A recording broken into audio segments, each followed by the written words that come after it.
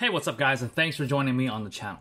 In today's video, I was actually going to start taking a look at this guy, which was Super Saiyan 4 Goku, which I picked up a few days ago from GameStop. I finally came in, so that was pretty exciting. But I decided to just kind of go through storage and see what I had, and I actually came upon these guys. Now, this is the Bandai Power Rangers from the Mighty Morphin Power Rangers movie, the Ninja Megazord, as well as the Falconzord, the legacy versions of these guys. Now, these guys were Toys R Us exclusives. I believe they came out around 6 years ago at this point now, and they're a collector's item. They're fairly pricey, even when they were in stores, and they have a lot of die-cast parts.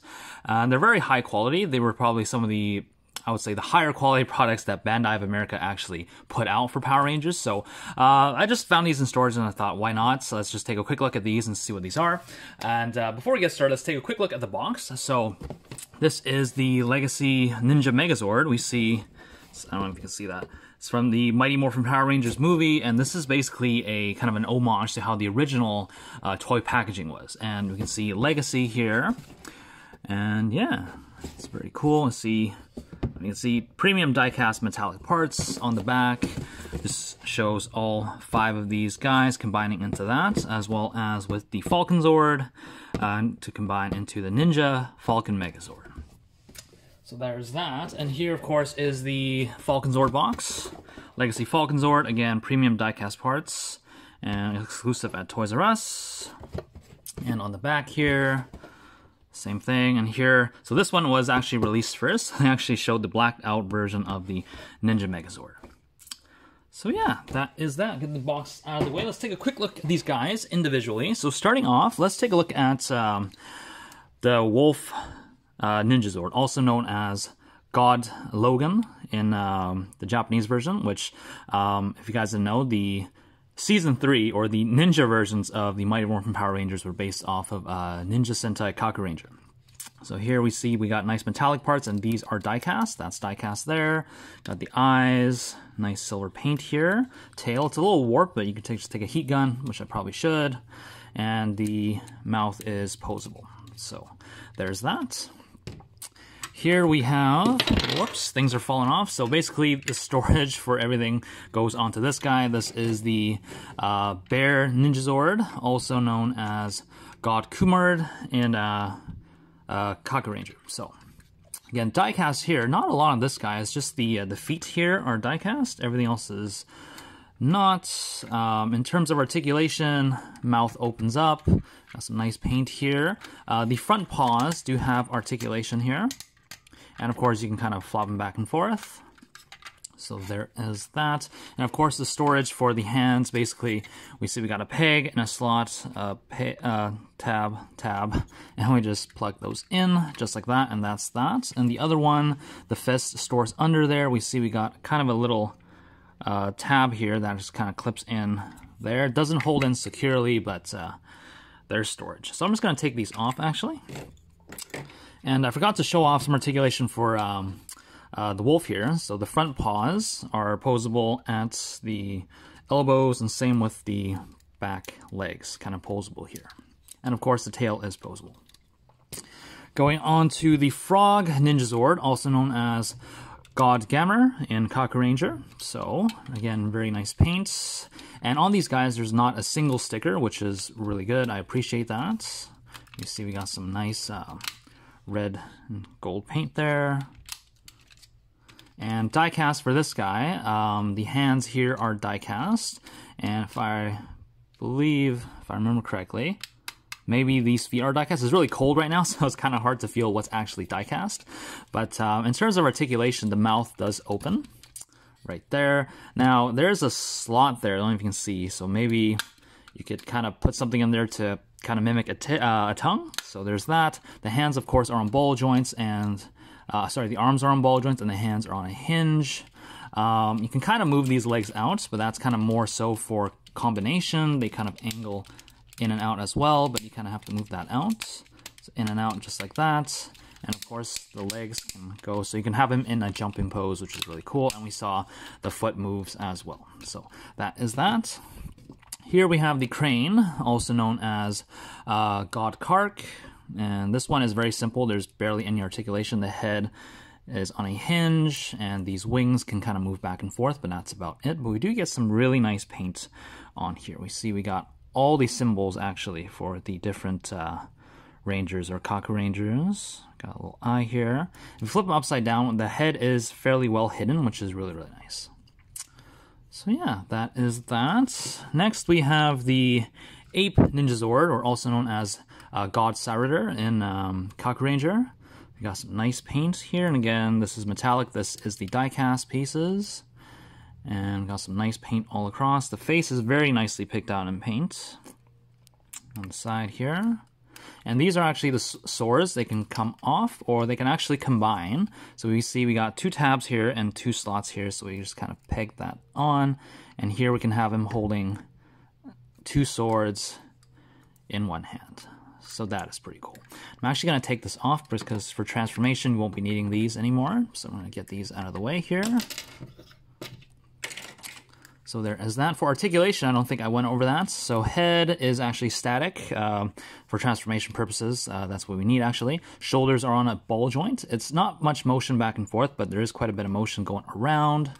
Just like that. We have a bicep rotation that goes all the way around. We have a elbow joint, and also we have a wrist joint.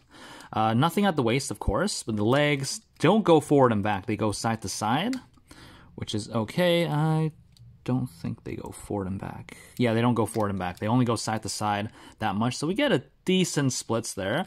Nothing at the knees, and that's pretty much it for articulation. So probably one of the best articulation we actually got out of a Bandai Power Rangers figures, because most of the time those guys are just bricks. They look good posed, but or combined, but they actually don't move at all. So there is that. So that is the Ninja Megazord set. This is the Falconzord, and this, of course, came separately. So painting on this is actually very, very nice. We got some green, gold, red, metallic gunmetal here. We have gold for the claws, and these are die-cast. And same on the back. Lots of gold here. Very, very nice. Nicely picked out. Now, articulation head is on a ratchet joint. The mouth does open. We see that. Opens quite a bit. So there is that. The wings are on ratchet joints as well. They go forward, but they don't go down. Well, they do go down, I remember. They actually go forward like that, and they go all the way up, just like that. For the tips of the wings, you actually have to pull them out. So you have to pull them out a little bit, and these actually came disassembled. You have to snap them on yourself, and they can fold up like that or fold down like that. So that's it for the wings. The tail is on a hinge, can move up and down. Legs are on a hinge, ratchet only. They don't go outside the side, which is unfortunate. We do have a swivel, I guess, at the ankle here, and we do have a hinge at the foot, as well as the claws for the front and the back. So pretty simple articulation, nothing too crazy, but again, these are classic Power Rangers figures. I say classic, even though it's only 6 years at this point, but all in all, there's not a lot of articulation for these guys. So without further ado, let's get these guys combined up so you can actually see how these guys look. So starting off with the frog, so what we're going to do is we're going to extend these legs and just drop these down, just like that. Extend these legs, drop these down, drop down the feet, and kind of move the legs in like that. Next, what you're going to do is you're going to straighten out the hands. We're going to bend here at this hinge, and we're going to slide these hands into these slots on the knees, just like so. Oops, make sure that kind of lines up, just like that. Okay, so here we have the lower body all done. Next, we go to the bear. Now, for the bear, the instructions actually show you that you want to have this thing guard inside the mouth. I don't know why, but that's how it always was, so that's what I'm going to do. I'm going to put this guard in his mouth, close up the mouth. I'm going to take these front legs, we're going to squeeze them in. They're on a spring-loaded hinge or joint. We're going to slide them in and slide them into the body. And here, make sure they're all the way in. And we're going to collapse that into the body. And we're going to take the hind legs, flip them up. And that is the upper body all done. So I'm going to put that off to the side first. Next, let's get to the wolf. This is pretty simple. I'm going to take the tail, fold that back, take the front legs, fold that into the body, like so on both sides. And then we're going to take the back legs, we're just going to fold that up and fold that up just like that. And that is the, this is the left arm. Next, let's go to the ape. Now this guy's a little bit more involved. So what we're going to do is we're going to clip these legs together, and we're actually going to slide this into the body until it clicks, just like that. And we're going to open up the back, and we're going to fold in these arms. Now, these arms don't really fit in that well, and sometimes the body doesn't close the best. So you kind of have to do some fiddling here just to make sure everything fits in. So you see how there's always like a gap? So I'm just going to leave that as is for the purpose of this video, but it takes a little bit of fine-tuning just to make sure this all sits flat. So there is that. This is the right arm. And finally, for the crane, this is very easy. What we're going to do is take these fins, fold them back.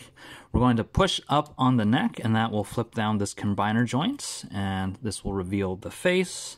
And we're just going to fold that head down, make sure everything lines up. And here we have the head for the Ninja Megazord. So putting that all down, now what we're going to do is we're going to combine all these pieces together. We're going to take the frog, and we see we got 3 connector joints on the top here. We got 3 tabs on the bottom here. So we're just going to line everything up and connect. So there is that. We're going to take the wolf, and we're actually going to take the hand, and we're just going to clip that just like that. So that's clipped in. We're going to take this joint, connect that here. Now, these are all Zord builder joints. If you actually own any of these figures back in the day, you can actually take these and mix and match with any of the other figures back in the day, which was Samurai, Megaforce, stuff like that. So that's actually pretty cool, but who's going to do that, right? So there we put the fist on the other one. We know this is the right because it actually has the thumb. And we're going to take this connector joint, connect it onto this peg. And lastly, what you're going to do is we're going to take this peg as well as kind of this little hook, and we're going to connect that onto this peg and this joint right here. So what I like to do is take the front, make sure that, I don't know if you can see that, make sure that hooks under, and then take the peg, just plug it in. And here we have the Ninja Megazord all combined. Now, of course, we pretty much saw all the paint and details already, so the only real thing is that face. Now we can kind of see that face. So we got that nice face. We got all 5 symbols on the head now, and I know you can't see that head, but it's just the crane head tucked up. And it's a very cohesive look. I really, really like this. It's just a big shame that Bandai of America never ended up doing a Shogun Megazord or Muteki Shogun, because the Falconzord actually has that capability. They just never followed through, and I don't think ever going to get that because Bandai sold the rights for Power Rangers to Hasbro now, which is actually doing a pretty decent job, I would say. So yeah, in terms of articulation, the head can actually look up just like that, and I feel like that's more for when you combine the Falconzord so you can actually fly, so there is that. Articulation here, so if you just move this, the kind of the torso moves, so you want to hold that down and then you can just move this, so we do have 360 degree here, that's pretty much it. Same thing on the other side, 360 degrees. Very simple, nothing at the waist. We do have hip articulation, but if we move that, we see this pops out, and there's really no point in that. It kind of go out that far, and the knees can bend, which is pretty cool. And the foot has a ankle pivot, and again, it can fold up and down, but posing for this guy is pretty much not that great and non-existent, so I wouldn't worry about that. So, putting that off to the side, let's take a look at this guy again real quick. So in order to combine for the Ninja Mega Falconzord, what you're going to do is flip the head up, very simple, drop the tail, close up these claws on both sides, or more so like that, make sure that's good, and just flip these legs down, straighten out this wing, straighten that out, and we're going to close that up. Same thing with this, close that up. Now, what I was talking about, for the Shogun, basically what would happen is these wings would flip forward, and this would kind of slide between the shoulders of the Shogun Megazord. Whereas for this guy, it was kind of just slap on the back. So we can see that there's joints on the inside here, and there's also like a tab you can flip up like that. And on the back side here, we also see there's a tab as well as a joint, which are never ever used for this combination. So that's really a missed opportunity for Bandai. Back then, they should have at least released that Shogun Megazord to give us our complete Season 3 set. So for this guy, what you're going to do is there's 2 slots here. There's one on each side. And all you're going to do is you're going to take those slots and you're going to line those up with these black tabs. I don't know if you can see that. You can see there's a tab here and there's a tab here. Now these are spring-loaded tabs.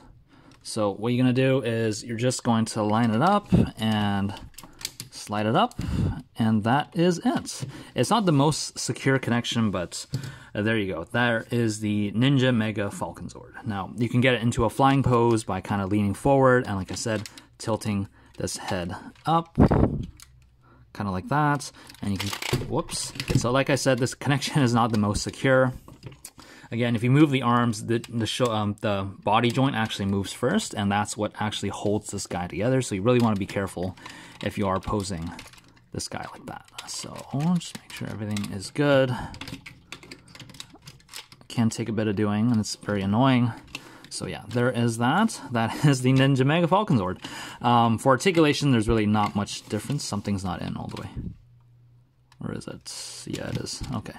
So about the same, not much difference in articulation. It just kind of looks better. But like I said, if they actually released a Shogun Megazord, I feel like that would have put the Falconzord to its full potential, and that would have been much better than with this guy.